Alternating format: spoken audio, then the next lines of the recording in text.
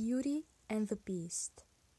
A very long time ago, on a small farm, there lived a poor farmer with his 3 daughters. He never made much money as his farm was very small. When he was a young man, he lost the most valuable thing in his life.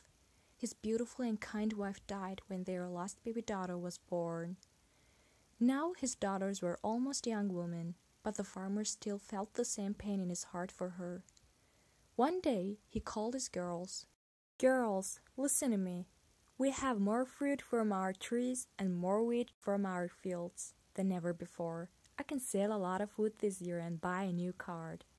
Gertrude, his eldest daughter, was very happy about this.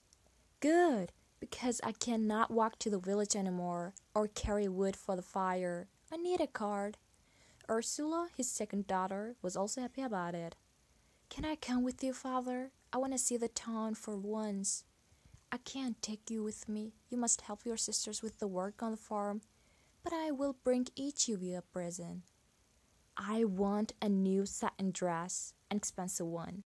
I want some new clothes too, and I want some jewelry, a necklace and a ring." "Well, girls, I will buy you what I can." Then he looked at his youngest daughter. "What do you want from the town?" "Father, I only want you to come back home safely."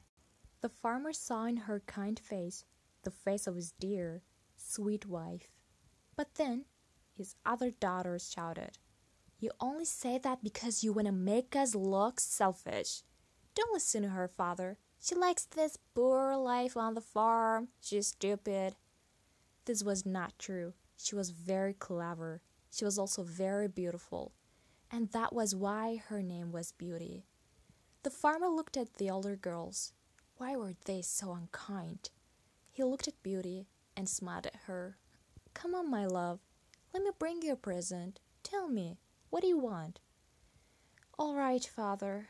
Will you bring me a rose?" "A rose? Why?" "Only a rose, my dear, when you could have a present." "A rose looks so pretty, Father, and when you touch it, it's like silk, so soft. And the smell, there is no perfume as lovely as a rose." "Yes, my dear, you're right. I will bring you one." The next day, the farmer left early in the morning. It was a long journey through the forest. He stayed in a small inn, and the next day he went to the market. "Oh dear, carts are very expensive. I can only buy a very small one." After that, he looked at clothes for his daughters, but they were very expensive too. "I only have enough money for one dress and a pair of shoes. It's better than nothing." When the farmer left the town the next day, the weather was terrible.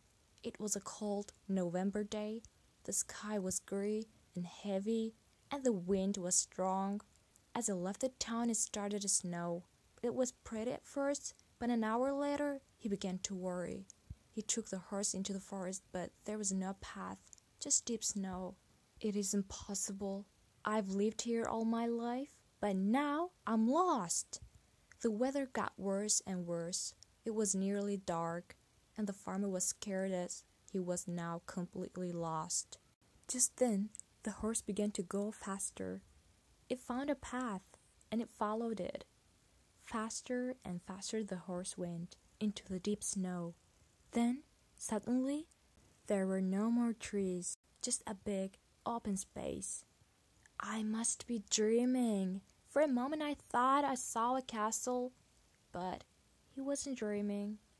There, in front of him, stood a beautiful big castle. "I will ask for food and a bed for the night. I'm so tired and hungry. And tomorrow someone will show me the way home." He went through the enormous gates, into the garden, and left his horse in the stable. There were no other horses in there, but there was some food. Then he walked up to the castle door. It was open. "That's strange. I wonder who lives here."